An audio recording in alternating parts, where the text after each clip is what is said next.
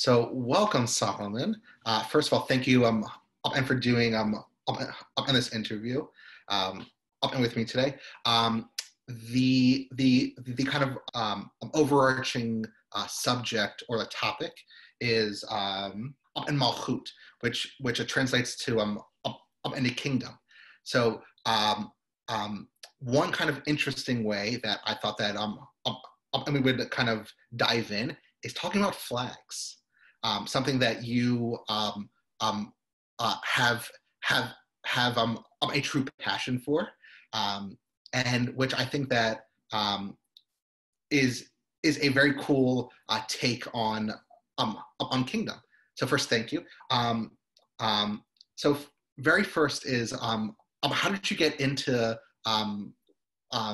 enjoying studying flags and kind of yeah. Well, first, thank you very much for having me. I've really been enjoying these videos, especially the recent one with the scholars, Joe Ornstein and Michael Fraud. That was a great one.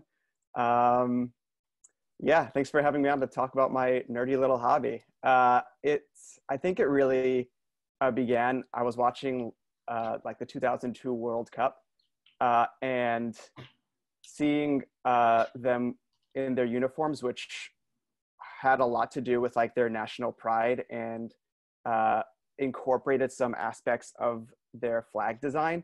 I thought was a really, really cool way of showing the national pride.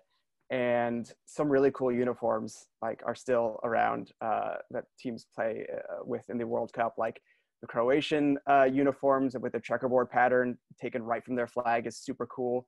So I think it was like that intersection of like sports and design that like led me on the path to like, they're trying to represent a lot of these teams are trying to represent their flags on their uniforms, and those flags have meaning, and it's a great way to like start learning about a country's history or the values that are important to them.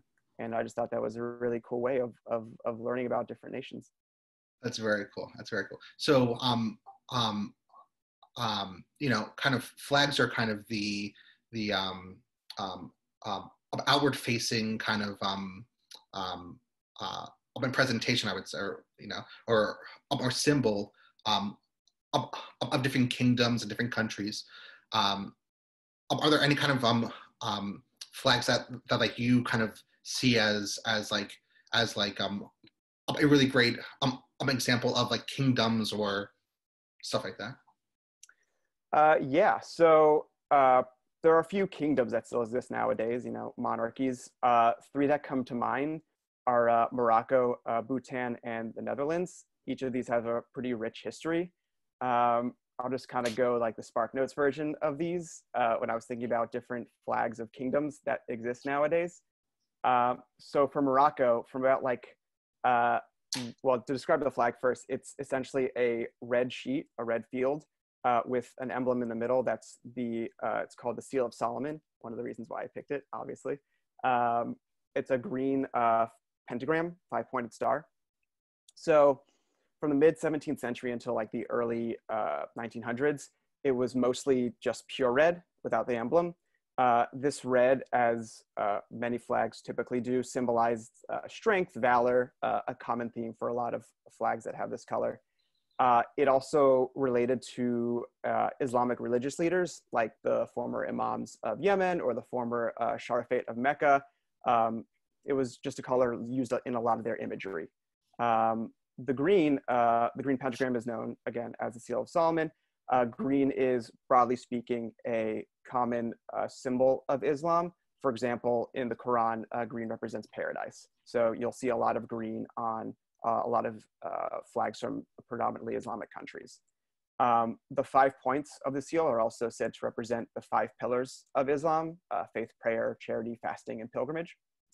And it's a really cool flag. It's pretty unique in that for a lot of Islamic majority countries, they usually, if you like look at a lot of Middle East flags, there's some combination of red, white, and green, or black actually, black, white, red, and green, some combination of those 4. Morocco just really doubles down on the red and has a little splash of green, so it's a little bit more unique in some of the the more Islamic, predominantly Islamic countries in the area. Bhutan is a really cool flag. It is only one of 3 world flags to have a dragon on them, which is just a really neat animal. The others being Wales, and if you look very closely, Malta. Bhutan translates to the land of the thunder dragon, which is amazing. That's just a really cool thing to know. So the flag is yellow, orange, and the white dragon in the middle. So yellow is the royal color of Bhutan, which signifies secular authority of the king, who is referred to as the Dragon King of Bhutan. Again, amazing. The royal garb, it traditionally includes a yellow scarf as well. So yellow is a very important color in that nation. The orange is the Buddhist, symbolizes the Buddhist doctrines of specific sects of Buddhism. So you have like secular and you have like the more religious aspects that are combined on the flag. And then bridging those two is the dragon, which symbolizes obviously the name of the kingdom. Bhutan, land of the thunder dragon, dragon on the flag, comes from their mythology and their history, which I'm sure you could spend a lot of time learning about. But the dragon is white to symbolize the purity of the Bhutanese people, who may be different on the outside, but pure within, which is a really, really cool sentiment.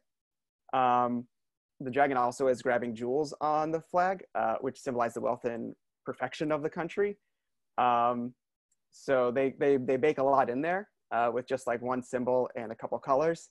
The coolest fact I think about this is that all of this is written into their constitution. So they were like, this is so official that we got to have it in the founding like documents of our country. Like not even the American flag has like, it's written in the constitution. It's just part of like the US code. So they were like, no, this is going into like our official like nation's constitution, which is cool. The third one, Netherlands. So Netherlands is a horizontal tricolor, which just means 3 colors. It goes red, white, and blue. So this one kind of looks like you took the French flag and just turned it on its side. But there's a lot more going on. And actually the Netherlands flag came first. So red, white, and blue, it didn't start out that way. If you have familiarity with like the Netherlands at all, you'll know that orange is a very important color for them. Again, their national soccer team, that's like the color that they wear. They're called the Oranje, however you pronounce that. Their ruling monarchy is like from the House of Orange. So a few hundred years ago, when the Dutch, led by Prince William of Orange, side note, orange didn't originally refer to the color. It's just this place in southern France, but then over time, the terms got conflated together. So anyways, yeah, a few hundred years ago, the Dutch rebelled against Spanish rule. So they created this flag based on the colors that the rebels were wearing, orange, white, and blue. It became known as the Prince's flag. And for a while, it stayed that way. But about 100 years later, so the mid-1600s, the orange was replaced by red, supposedly because the orange dye that they used at the time kept fading to red. So they just gave up and was like, this is red now. Here's a really interesting way of designing a flag. This flag, I chose this country in particular because it should be of particular interest to you, Seth, and anyone else living in the New York City or just the tri-state area. So you might see this influence fairly regularly. At one point, New York City and the surrounding areas were actually a Dutch colony called New Netherlands. New York City used to be called New Amsterdam. Early to mid 17th century. So this was right around the time that the Prince's flag, the orange, white, and blue version of the Dutch flag, was in vogue.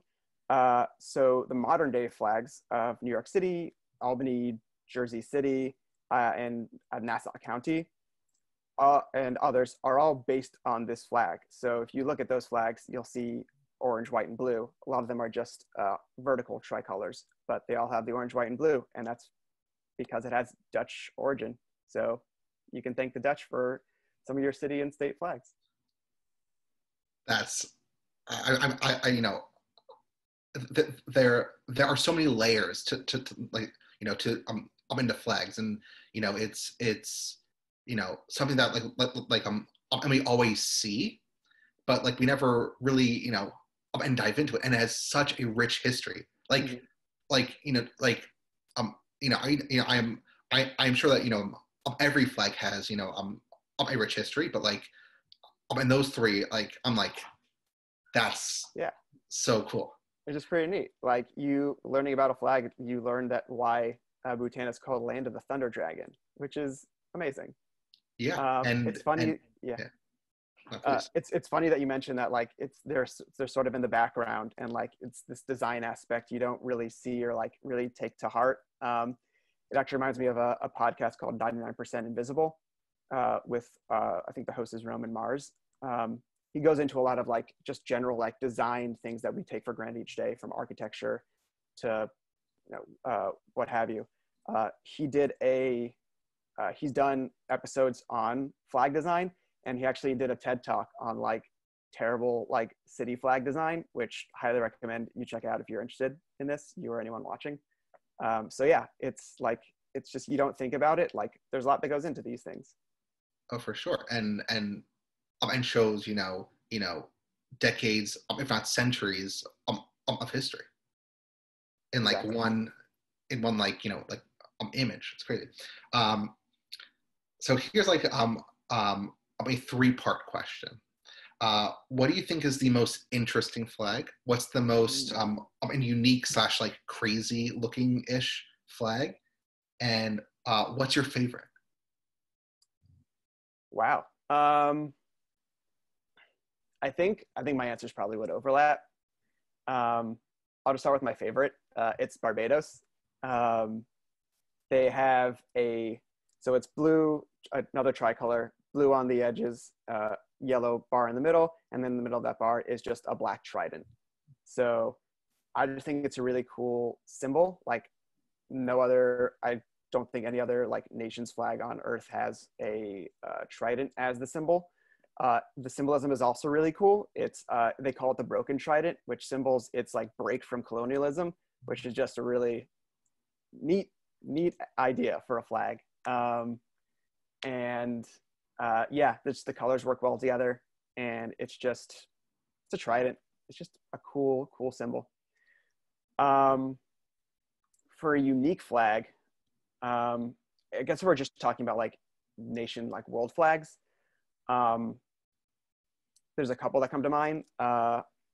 Nepal, it's one of the only ones that I think either the only one that's not either like a rectangle or a square. It's kind of like if you like just push two triangles together, almost looks like a pennant in a lot of ways. That's a really unique flag for a world flag. The Seychelles also is a really unique flag. It's kind of like, it looks like a sunbeam, like a rainbow erupting from the bottom left corner of the flag, and it's just like bars to the end. That's a really cool design aspect. Yeah, those are two that come to mind. And the first question was like, what is the most, or another one was most interesting? I don't know. I think they're all pretty neat. I think they're all really interesting. Some are more interesting than others, but I think the ones I mentioned are particularly cool. I agree. I'm gonna show them on the screen. The, Seychelles? I know we sing them, and throughout in the video here. So I think my and wrap up question is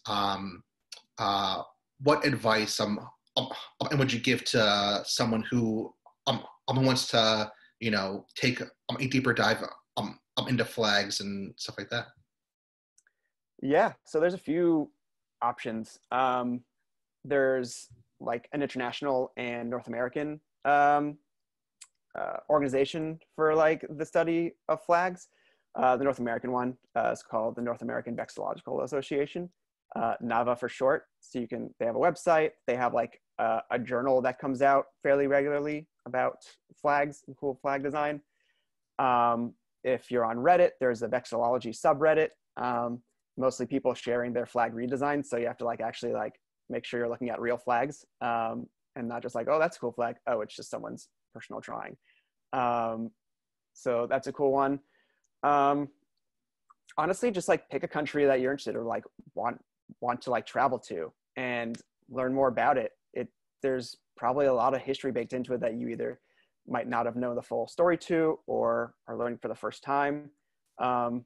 Start with if you're in America right now, start with the American flag. Like it's had many iterations over time. Why is that? Like why do they decide to like change it up so much? Yeah, any country you're interested in, just look it up, look at the flag. That's awesome. I'm gonna up into those things now. I think that's it. Especially and the idea of the and redesign. That's kind of like an interesting take on it.